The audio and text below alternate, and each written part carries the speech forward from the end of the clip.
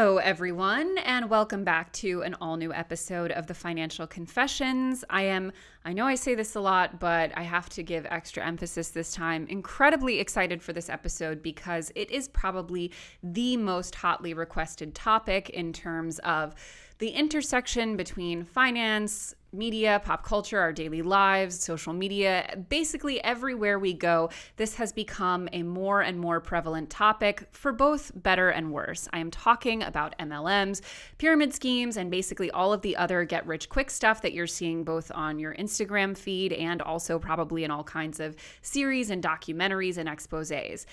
It's something worth considering that despite the pandemic having such an enormous economic toll, it also was a context in which these schemes, which many people on some level know are not legitimate and don't lead to success for most people, managed to thrive. And it is particularly that resilience in popularity, even through a devastating economic downturn, that made me want to have an expert on to talk about what these kind of schemes are, why they continue to be so popular, and maybe how to become even better at not only avoiding them ourselves, but also helping people we might know and love not fall into them themselves or get out once they're already in. And before we hop into our interview with today's guest, I want to thank our sponsor, Avast, for supporting today's episode of TFC.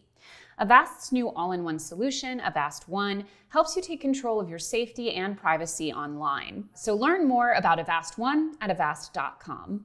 My guest today just happens to be an expert on all of that. He is a professor of marketing at the College of New Jersey, and his name is Dr. Bill Keep. Welcome. Thank you. Thank you for the invitation. So as I mentioned, you have a class specifically on these subjects. Can you tell us a little bit about it and sort of how you got into this space in the first place? Sure. Well, I think the class focuses mostly on what I would call trust-based fraud. So Ponzi schemes, of course, and multi-level marketing style pyramid schemes, which I've been involved in since about 1996 was the first time I was involved in a case. I was then a professor at University of Kentucky, and the Department of Justice came to the business school to ask for some help to prosecute a couple who were running a scheme. And this is a little bit unusual, and it was criminal prosecution. The couple went to prison for 10 years. Wow, what made it criminal? It's a choice, actually, on the prosecutors. The prosecutor can choose. The DOJ has a choice. The FTC does not. The FTC can only bring a civil case. They can recommend it to the DOJ, but the DOJ can choose, do we want to go civil or criminal? And there are different conditions, and I'm not a lawyer, but there are some differences. So when you were brought into the case, you were sort of brought in as an expert? Yeah, I was a fairly young professor at the time, and they came to the business school and said they were looking to prosecute this pyramid scheme, and I said, I don't know what a pyramid scheme is. And he said, well, they say they're doing retailing. Well, I was the retail expert at Kentucky, taught retailing for many years, and I said, well, I can definitely tell you if they're doing retailing or not. And of course they weren't. Pyramid schemes in general have little or no actual retailing to the public. So then I started getting phone calls. I was in some private cases, case between Procter & Gamble and Amway. I was in some state cases. I've worked with the FTC, the SEC, and have a couple of private cases right now. So are all MLMs pyramid schemes, and how do they differ? It's a really good question, and I certainly have colleagues among MLM critics who would answer that by saying yes, they're all. I have not said that because I'm an academic. I like to see data, and this is a notoriously opaque industry. We have a very, very hard time getting data. We do know that, for example, in the case of Advocare, that had operated for 25 years.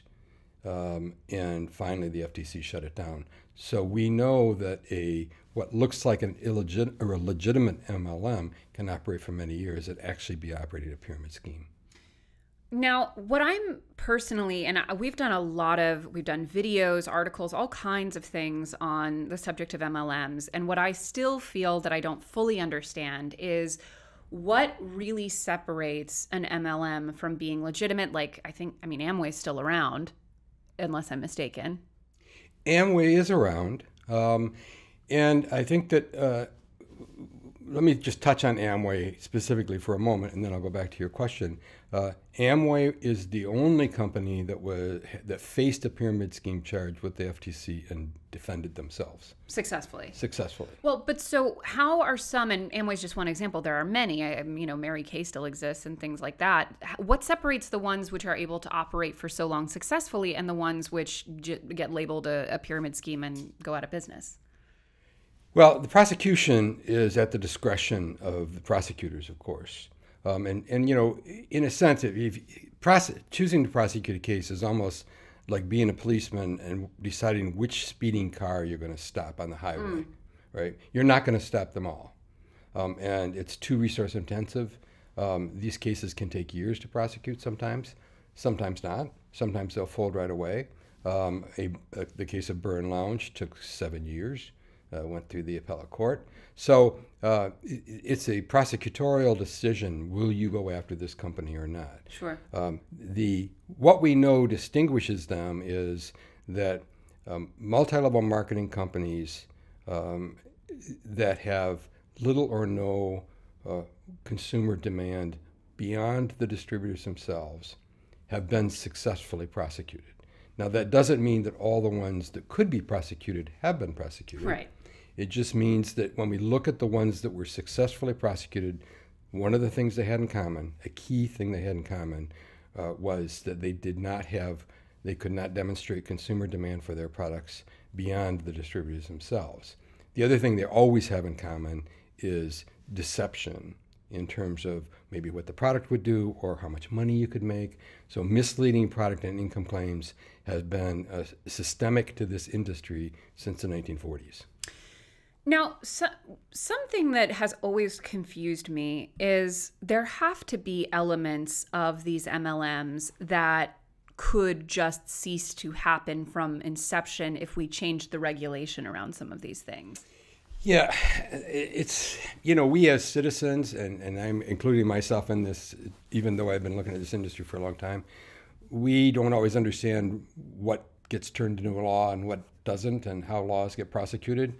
So, for example, and I'll draw a parallel here, there is no law against insider trading. There is no law against pyramid schemes, right? The law that has been established is case law. So in other words, there's no piece of legislation that defines insider trading or piece of legislation that defines a pyramid scheme. We might wish there was, and there have been times in the past when there have been legislations introduced, way back to the 70s in the case of pyramid schemes, but no law has ever been passed. Now, the industry has been trying to push a law that would essentially mean that the only people that they need to sell to are their own distributors, which would be contrary to 30 years of case law. Something we see a lot in MLMs are overlaps, sometimes just sort of figuratively, but sometimes quite literally with cults. I don't know all of my NXIVM fans out there, but aside from the fact that it sort of operated itself as an MLM, it also, the cult leader got his start in other well-established MLMs. And we see that a lot of the psychology around the two seem to line up, and people who get out of MLMs, often will refer to themselves as having been in a cult. Can you explain a little bit about that particular aspect of the psychology and the success of them? I can do a little bit of that. I don't want to pass myself out as a cult expert. And I was tangentially involved in the NXIVM, and that I was about to go to court against him when he fled to Mexico. So a celebrity is in our midst. But we know, and I used the term earlier, a trust-based scheme. We know that you can use the term affinity marketing, warm markets. We know that we try to find something, a shared value, whether it is an economic situation, having a baby, hours got cut at work, the whole range of things where we will capitalize on that connection, and then we will reinforce this through not just the person that connected to you, but everyone else as well. Right. One of the very deceptive aspects here is the conveyance of the notion that there is a path to success and that it's knowable. And so you will hear that if you just do these things, if you follow the path that I went, and I'm the successful example, you too will be successful. That message in itself is deceptive. Right.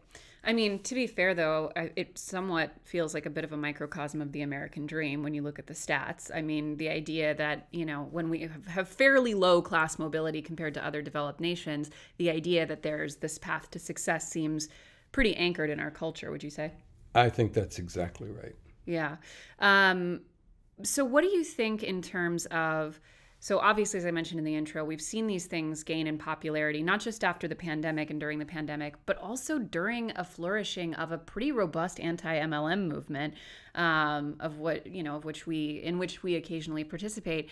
How do you kind of see the cognitive dissonance between the information and the popularity of how bad these things are, becoming so widely available and then becoming even more successful?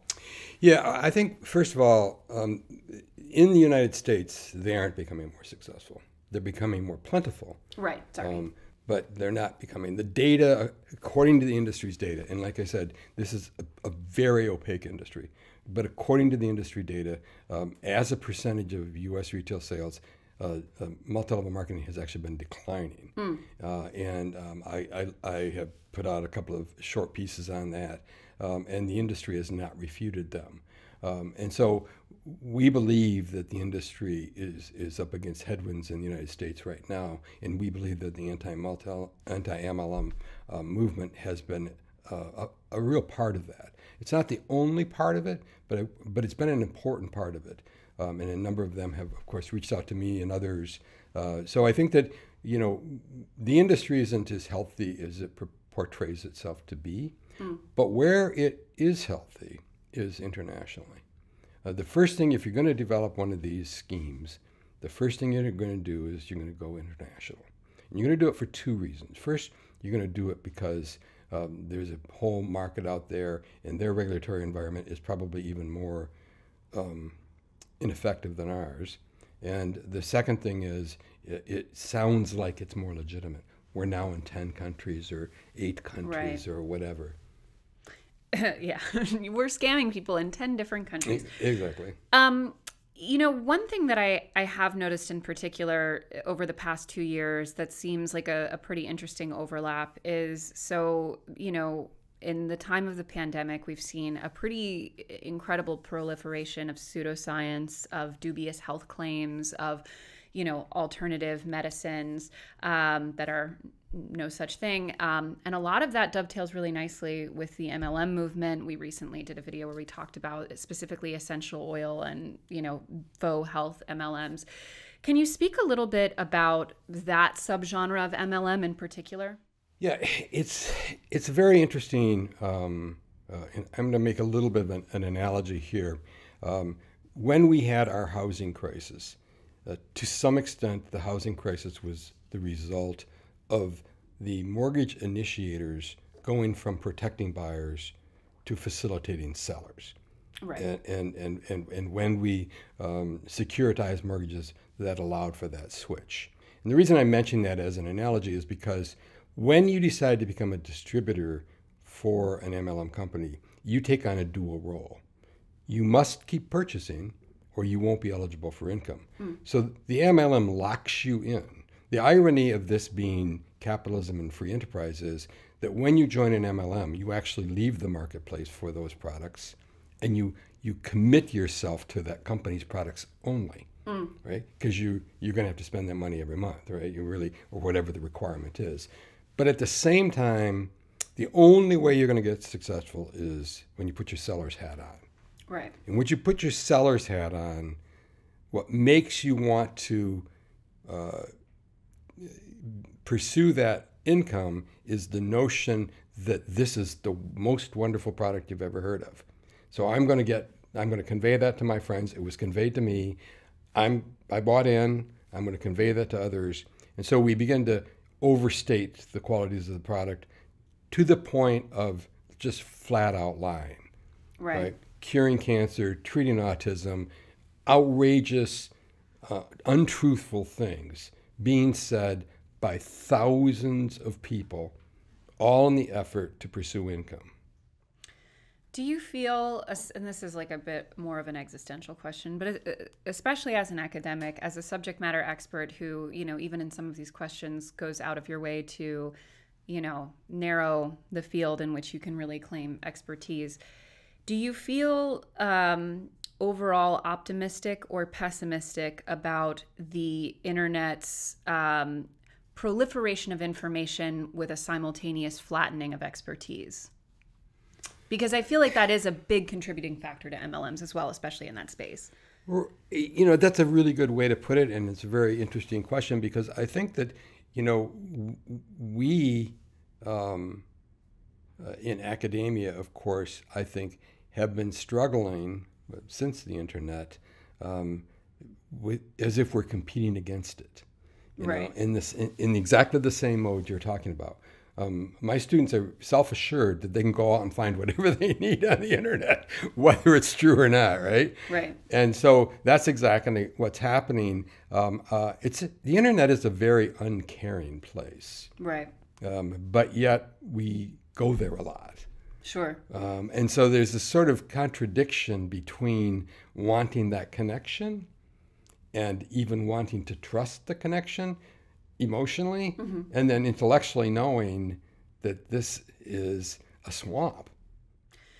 Do you feel that, this is a two-part question, but do you feel that the disclaimers that social media, and I feel like it's not a sufficient attempt, but that social media platforms are starting to put on potentially dubious or misleading information, do you think that those are helpful in on aggregate? And then secondly, do you think those sorts of warning labels should be put on promotions and content about MLMs?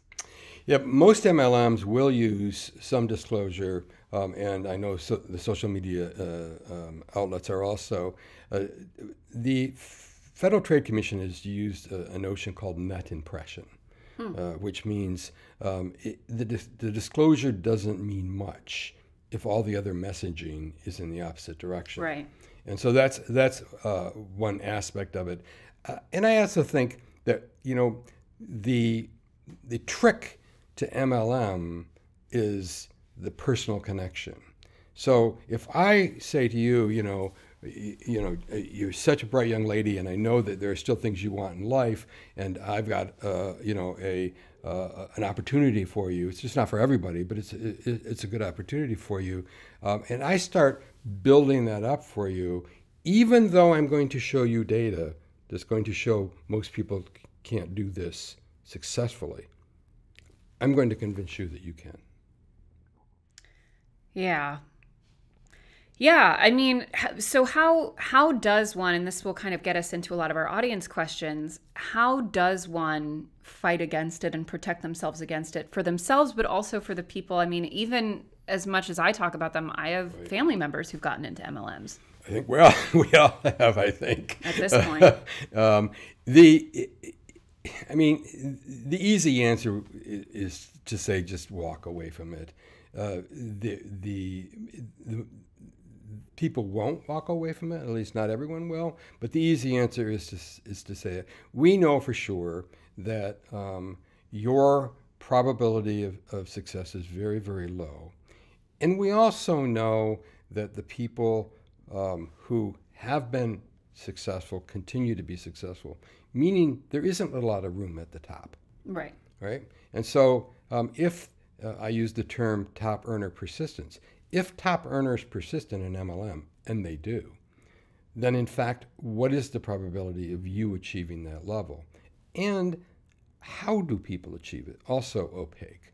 So in other words, the industry will give you a single answer to every question about how do people get successful, right? They achieved it because of hard work, right? I believe that's not true.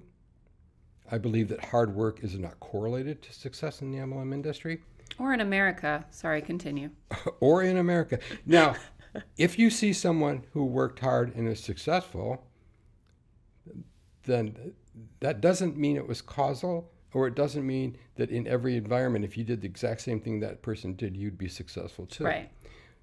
But the message from the MLM is exactly as I described, that you see these people up on stage, or you see these people with these lifestyles, that's duplicatable by you. Sometimes the message is it's duplicatable by everybody. Right. Clearly not true. Right. Even just statistically makes no sense. It makes no sense. But I do think that, and this goes back to your earlier point about social mobility, because I am someone who did achieve social mobility. I do think that our social mobility is pitiful. And, you know, as I'm sure you know, our income inequality here is now as unequal as it was in the 1920s. It's never been that bad. I have concerned college students, you know, and we have a whole generation of people who are wondering, how do I get what it is that other generations have gotten, or what do I want? Now, sure, we're all aspirational and we may not get everything we want. That's fine. But we have to be able to see some paths. Right. I similarly changed social class, and in doing so have become even more convinced that it is not possible for the vast majority of people in terms of the number of things that have to go right in order for it to happen. And we see that all the time in terms of, you know, I think it's more than half the country, slightly more than half the country doesn't have enough to cover a $500 emergency in cash. You know, they have to put it on cards, so forth. So that means that even a huge part of, you know, ascending in class is just nothing bad happening for a long stretch of time, which is something that even the hardest working person can't control for. But part of what I think makes these MLMs so, you know, persistent is the fact that their ethos and their mythology is 100% tied into the broader, you know, sort of American mythology. Well, I mean, it is, and they have wrapped themselves up in that. You know, Right. Amway, the American way, free enterprise is promoted within the MLM industry all the time. Yet, like I said, when you really look at it, it isn't free enterprise. First of all, you're buying in to commit yourself as a customer. And second of all, you are not an entrepreneur. You have no control over the product. You have no control over the price. You have no control over the primary promotional messages. Right. All you can do is try to get other people to believe what you believe. And on that note, I want to take a quick pause and once again thank today's episode sponsor, Avast. As a digital-first media company, and as you can tell from today's episode, digital safety is incredibly necessary in all forms and is something that is extremely important to us here at TFD. And today's sponsor, Avast, has been a global leader in cybersecurity for more than 30 years and is trusted by over 435 million users. Avast empowers you with digital safety and privacy no matter who you are, where you are, how you connect, or your budget. And you know how much we love talking about staying within budget. Avast One offers both free and premium options. And something that you may not know about me is that my husband is actually, his entire career is in digital safety and online security, and that man is constantly coming after me for not protecting myself online. Now, to his credit, I definitely have upped my game in terms of protecting myself online, and Avast is fantastic for that. But Avast also has a ton of different options for the types of services they provide. They have antivirus protection, they have data breach monitoring, and they have, even for people who like me tend to load up their laptops with tons of unnecessary stuff, PC speed up, which optimizes the background activity of your apps in order to speed up your PC. And all of this is to say that no matter what you're doing online, it is incredibly important to be protecting yourself and offering your digital experience the highest level of safety possible. And I can personally attest that Avast One is incredible for that. So learn more about Avast One at avast.com, and we'll link you guys to that in the description or the show notes. Well, on that note, though, it has quite a lot of similarities to organized religion. And we recently filmed a video talking about some of the overlaps between some organized religions and MLMs and other financial schemes, because they, do tend to proliferate in certain churches. Can you speak a little bit about that connection? Yeah, it's fairly common to see a religious theme We've seen it both in MLM style pyramid schemes and financial pyramid schemes, often called gifting clubs. Can you talk about what a gifting club is? Sure. A gifting club is me inviting a bunch of friends around, and I say, things are tough, but I've gone into something where if you put in $1,500 and you go out and get a few more people to put in $1,500, within 3 steps or whatever, you'll walk away with $6,000, $8,000, whatever the amount is. It's a pure money transfer scheme, and naturally, the bulk of the people are still at the bottom who have put their money in and haven't gotten any money. And these gifting clubs date back decades. Wow. So, sorry, you were saying we do see overlap between. Yeah, there's been a religious theme, and you'll hear people speak from the stage, thanking God, thanking their faith for causing them to be successful in an MLM context. They talk a lot about family. They talk a lot about praying. And so we have, again, we're trying to bring in the distributor into our world. And that means they need to not be as much in their old world. And that's why we end up also seeing divorces, family members not talking to each other anymore, those kinds of things, because we're going to bring them into our world of belief. And faith in religion and faith in what this person's telling you from the stage aren't too dissimilar.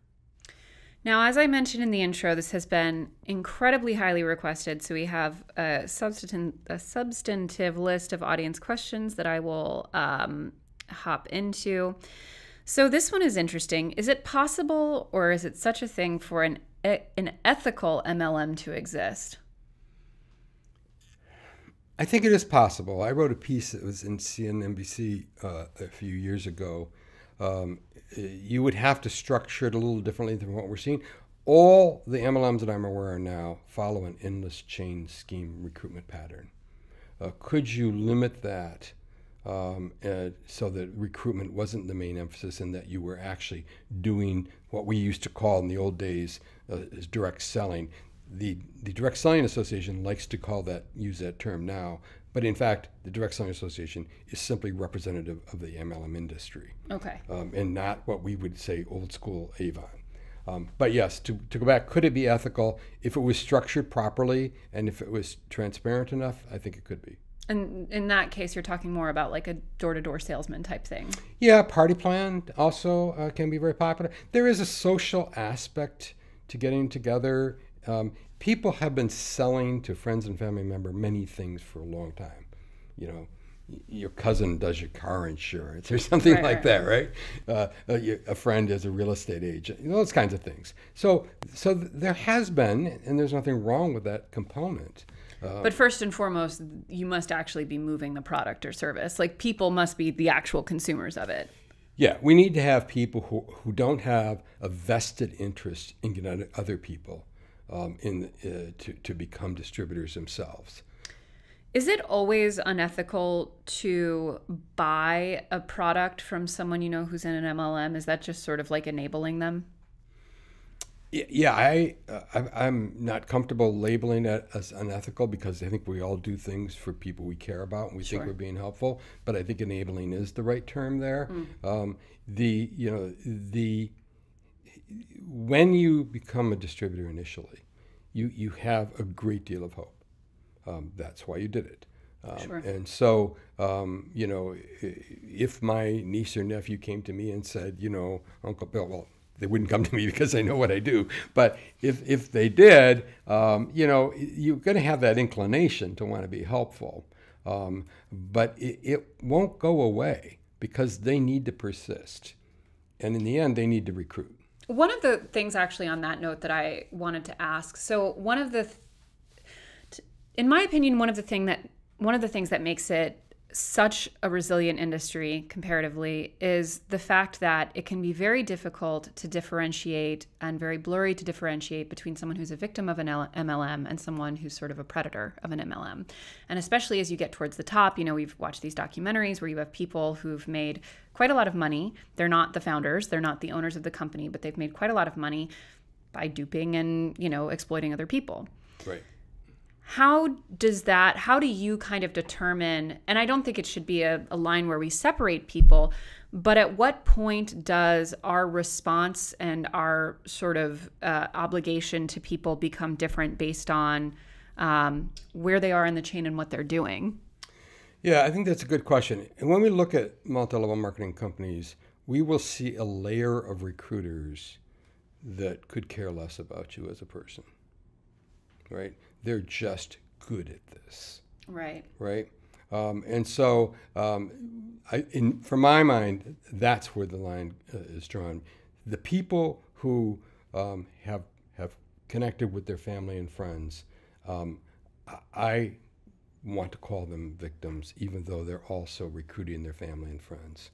They're pursuing an opportunity. We know for sure that 95%, once we include expenses, are going to be in a financial loss position. Sure. They're never going to make the income that they were pursuing.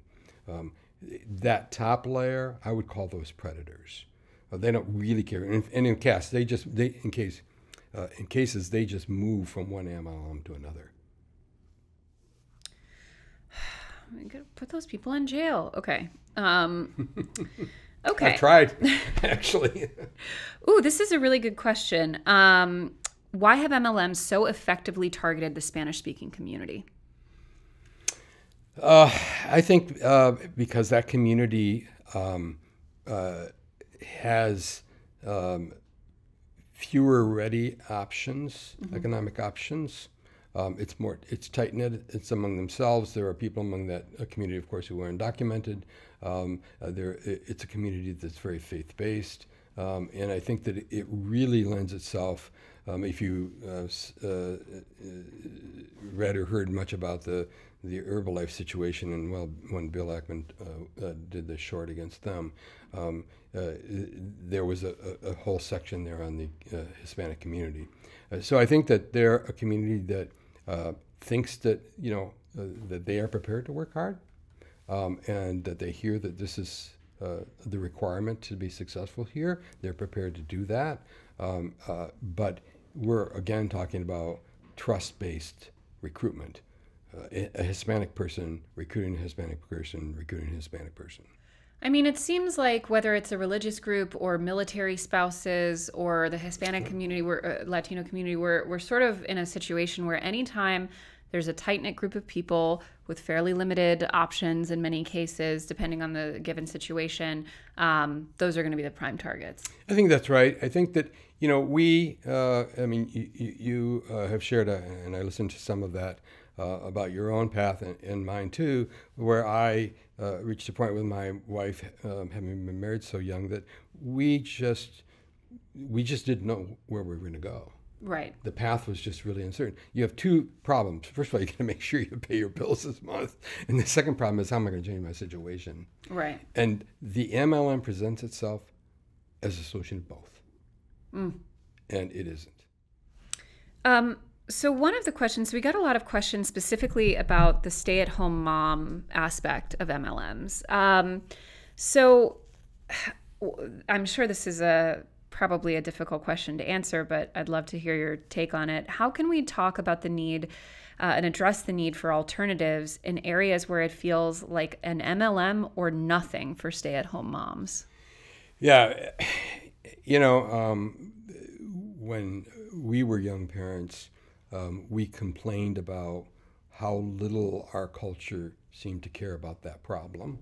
And now we're grandparents, and same conversation. Right. So probably slightly worse. Yeah. So here we have, nothing strikes you as more important as those very first years with your child, both for your own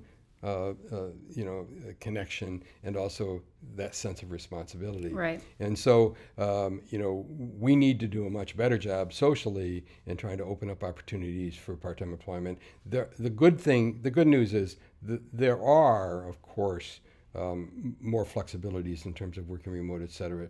But that doesn't make up for the gaps that people may have in training or finding those opportunities when there are so many predatory messaging going out so much messaging going out that making money at home, et cetera.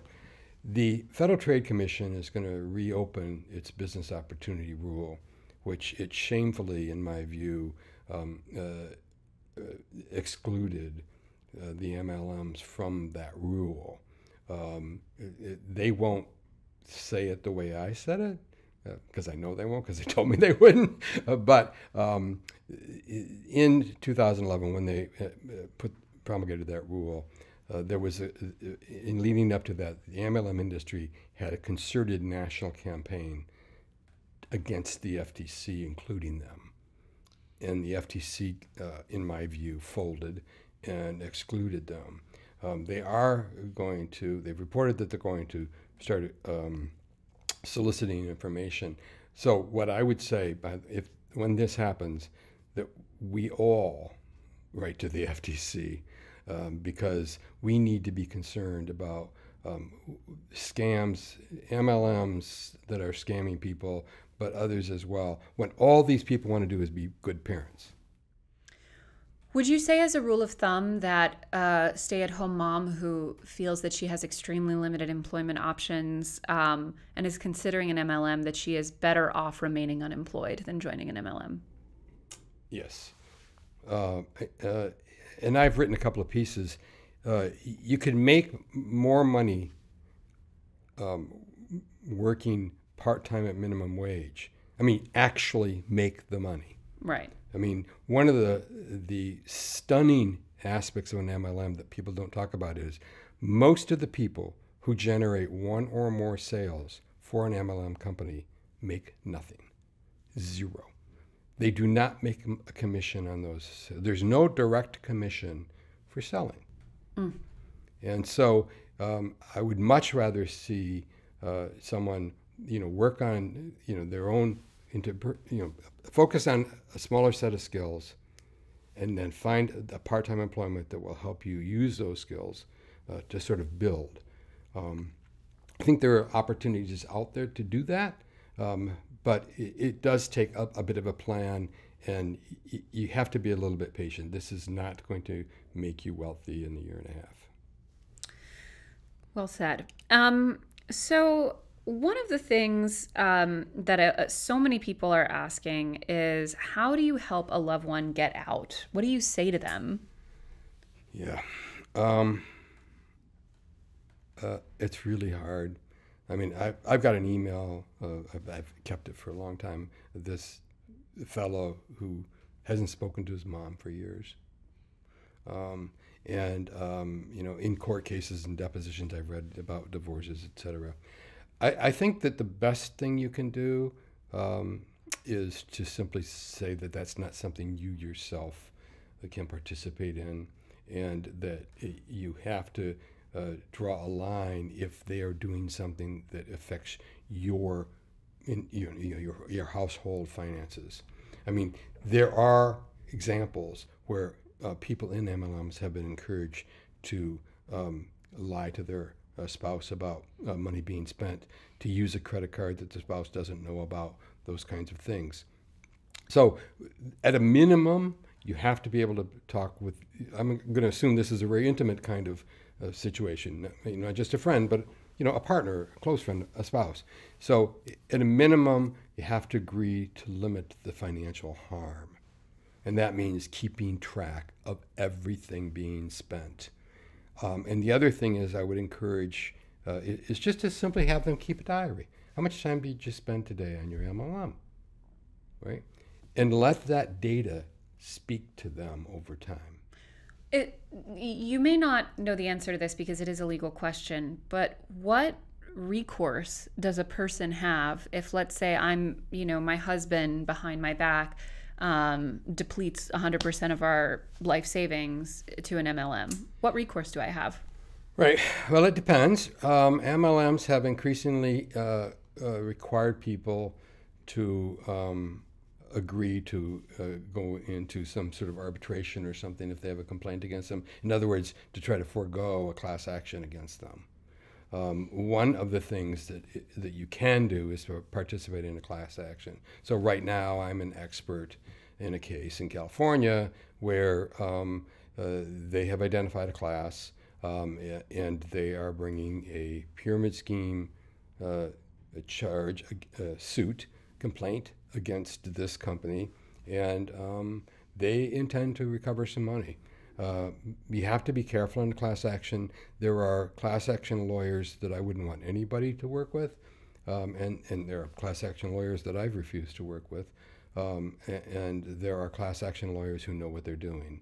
Now, class action lawyers put a lot of money up front, and they get a lot of money in the end. They're going to get probably a third or whatever. But that is a way, and it is possible. It takes a while. You're not going to get that money back right away. But that is a way. But this is an industry that hires Harvard-trained lawyers all the time. And when they go global, they hire some of the finest international law firms in the world to represent them. How shameful to represent them. Deal drugs. You do less harm to the community, honestly. Okay. Why are women so often targeted to join more than men are? Well, I think that because of the life stages that women might go through, I think they might find themselves in a situation where they would just like to make a little extra money here and there. They may be a new mom or something like that. I want to be a little bit careful here, but men aren't very helpful to men. That's true. I thought you were going to be like, because women be shopping. No. Women are helpful to each other, or try to be. Now, in this case, it's not helpful.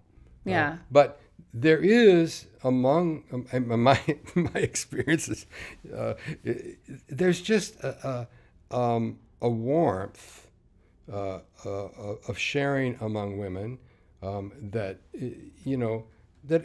I don't believe exists in most male-to-male relationships, even though 100%. I think most male-to-male relationships can be very satisfying. They can, although when you look at the numbers on aggregate, past a certain age, men don't really have friends. They have very few statistically, and the ones they do have are typically through their wife in some capacity. So, I mean, I think just in terms of like not having that many people to sell to, that's also probably a contributing factor. Women tend to have much larger friend groups. Right. I think that's right. And men tend to be competitive, and if a man wanted to talk to me about a business deal, I'd be highly skeptical. Yeah. Although, I don't know if this is an MLM model or an affiliate model, but all of those very male audience podcasts are all selling those brain supplements and vitality powders and things like that. That's true. And the newest thing that is male-centric, or at least mostly male-centric, I understand, is NFTs. Oh my God. We have to, sorry, do you have anything to say about NFTs? Let's pivot to that. Yeah, well, first of all, NFTs, cryptocurrency, blockchain, there can be an MLM connection. And the last case I was on with the Federal Trade Commission, the firm positioned itself as sort of crowdsourcing and investing, and it was just a crypto multi-level marketing pyramid scheme. Mm-hmm. But NFTs, I find them to be curious, and the one thing that they share with an MLM is they got to keep you believing, because the value of that, you can call it art, you can call it whatever it is. I don't care if it's Snoop Dogg's memorabilia. The value of that is all subjective. And so we need to make sure that you really buy into this. And I find it to be surprising, and this is an area where men will, for lack of a better word, screw each other. Well, 100%, because I mean, it doesn't quite have the same structure as a pyramid scheme in a lot of cases, but it has that aspect of hot potato in terms of not being the last one holding it. You got to pass it off to someone. Not only that, I can hike the value. So suppose I own an NFT that I paid $5,000 for. Suppose I very quickly borrow $10,000 in crypto. We're going to do this fast, so it doesn't cost me too much interest.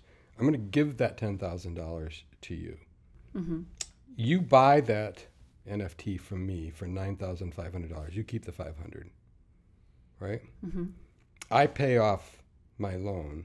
I now have an NFT that's worth $9,500. Right. Where 2 days ago it was worth $5,000. Easy peasy, and I can do it again. Yeah, it's funny because I do feel a strong sense of empathy for the stay-at-home moms getting targeted by essential oils, and very little for, the bros on Reddit, hoodwinking each other. Partially because I think there's something about the NFT market in particular and the cryptocurrency. I don't have the data on this, maybe you do, but it doesn't seem to as often be coming out of a place of total financial desperation. It seems to be coming more from wanting to game the system in some way. Yeah, financial foolishness. Right. And, similar to day trading and things like that. People who want to, Right. get there quickly. Right. Yeah, and I want to just go back for a moment, if I may, to the issue of young mothers and women in general. I think that I would really, really encourage people, young women, to look into their own selves, into their own interests, find something that you just can't read enough about, and learn more about it, and find a way to add value. I mean, it's clearly what you have done here. It's what other people have done. When I see former students who, when I had them in class, they didn't know what they were doing, and then I see them 3 or 4 years later, and they found it. Oh, 100%. And so it's some of the answer is coming from inside. Of course. But as bleak as it is to say, listen, if you already are about to have a kid or have a kid, that ship has sailed. But if you haven't yet, this is why, planning for a family as first and foremost a financial decision is the most important thing you can possibly do. After you have children, you'll wonder where your money and your time went. There you go. For sure. But I do think there's, it's strange to me that as much as there's an emphasis, on having a perfect wedding and, your soulmate and love, and obviously the next step is having kids, is it? Right. Well, actually, that's a good point. And my own personal history is I got married at 19, and my wife and I were like, boy, this is just too young to think about kids. So we didn't have any children for 5 years, and we did it purposely. Yeah. And that was back in the day, so to speak. And I think that, I would encourage anyone to think about this. It's having a child and raising a child brings so much more uncertainty into your life, because you're hoping you're doing it right and you're learning a lot of different things. So that let's get things settled, and let's get a sense of that. I think if you're waiting to be financially secure to have children, you just will never have them.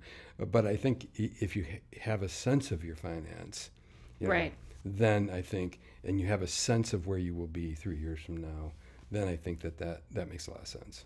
Sure. I'm not saying you need to have, $1 million in the bank to have a kid, but I do think the part of, listen, fair or not, and it's not, we have a very, very thin social safety net, particularly for young parents, and particularly on top of that for young mothers.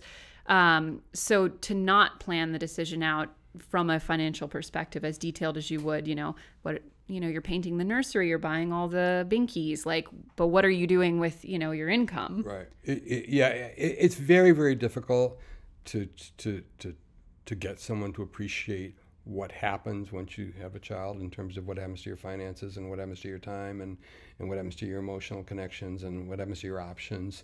It's very difficult. So after a while, your options foreclose. Right. I went back to get my PhD with a 4-year-old and a 9-year-old. Most people wouldn't do that, and it took 5 years. Out of curiosity, what was your wife doing at that time? She was working her butt off as a medical transcriptionist. Wow. And making it work. Making it work. And when I approached her with the idea, I said, here's the thing. I want to quit my job. You will have to get a job, because she at the time was just working part-time. You'll have to work full-time. It's going to take 5 years, and we'll have to borrow $20,000. And she said, no. She said, that's not a good idea. I said, I really think it can be. And we talked about it. And we bought a really crummy old farmhouse because we could afford it. And I went back to school and got the PhD, and everything changed. What a great story. We love long-term life partners who made it work. Well, we celebrate 50 next summer. 50 years together? That's so wonderful. Aw. Shout out to Bill's wife. Okay. Do the people who sell for MLMs actively realize they're scamming the people they're selling to? Yes. Thank you. Are there honest MLM members who are aware of the harms that MLMs can perpetuate and who would speak candidly about it, do you think? We've seen some of that. We've seen some of that in the anti-MLM movement. And we've seen some of that came out in the Lula Rich documentary based on Lula Rowe. So we've seen some of it, and we need to see more. We need, just as there are people drawing people into MLMs, right, there are people who have experienced MLMs that can warn people about them, that can let them know what goes on behind the curtain. What gets said when they're not around. And I think that's a really important aspect of this. And I'm in connection with a few people in the anti-MLM movement, and they've been thoughtful. They've been caring about getting their messages out. You have to be very careful. This is a very litigious industry. They will sue you in a minute. This is maybe more of a subjective question, but is attempting to recruit for an MLM a reasonable cause to end a friendship or to at least distance yourself substantially? I would go with the distance yourself. Here's the thing. It's not going to get better. Right. So the longer that friend stays in the MLM, the greater the chance that this is not going to end well with your relationship anyhow. And again, I think that, when we see someone get involved with something that we care about, we want the best for them. We recognize they may not be in a place where they're listening. I think that what the best we can do is to tell them that, it's not for us, and that from what you heard, it takes a lot of time and money, and that if nothing else, are they keeping track of their time and money? And I think if we can encourage them to do that, and let them find a time when they might be willing to talk more about it. But it can be difficult when someone is committed, when someone spent thousands and thousands of dollars. There's an embarrassment issue there. Sure. And I think that we really, it's hard. If you've got 5 friends in MLM, you're going to lose some of them forever. Yeah, I had a person extremely close to me who was in a very vulnerable position, and a friend was really coming at her hardcore to join this extremely expensive MLM. I think it was like $5,000 just to start. And I wanted to sue that person into the ground. I was like, how dare you? How dare you? Because the thing is, as you said, they know what they're doing to this person. And to try and put them in a deep financial hole in such a vulnerable time, to me, it's really hard to get over that. Even though in your earlier framing, they are still victims. They are. And I think, as you had mentioned earlier, I mean, if this is the American way, then shame on us. Shame on us. If we take pride in getting people involved in things that they cannot succeed at, and that cost their families thousands of dollars, and that takes a big chunk out of their self-esteem, if that's what it takes, I think that's a problem. I totally agree. As a last question, actually, sorry, 2 more questions. What is the difference between affiliate marketing and multi-level marketing? I'd have to see it a little more in context, but potentially no difference at all. I think, at least from my experience, one of the differences in affiliate marketing is that there's often no startup cost. It's just you promote this thing and you get paid when you sell. Yeah, that's right.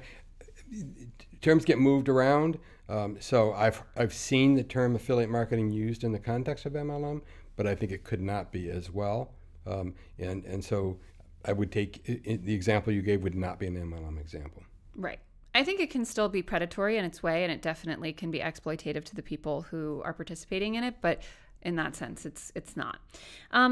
Why do intelligent people still fall for MLMs? Because they think they're smart. There it is. Well, Bill, thank you so much for joining us. Where can people go to read more of your writing and to follow a little bit of what you do? I have a lot of pieces out on Seeking Alpha, and I've been writing about, it started about Herbalife in particular, but also about the MLM industry in general. Some of my pieces have been complimentary to the FTC. Some of them have been critical to the FTC. We've had a conference. We're going to have another conference that we'll be promoting. It's open to the public. It'll be a Zoom webinar type conference. And if you want more information or if you have questions, my last name is Keep. My email is keep@tcnj.edu. Send me a note. And if I need to connect you with someone, there's a network of lawyers out there. There's a lot of people out there, the anti-MLM people. I'd be happy to make that connection. I love that. It's also a very academic thing to encourage people to just email you directly. Sure, why not? I love that. Well, thank you so much for joining us again. You. And thank you guys all for tuning in. We will see you next Monday on a brand new episode of the Financial Confessions. Bye.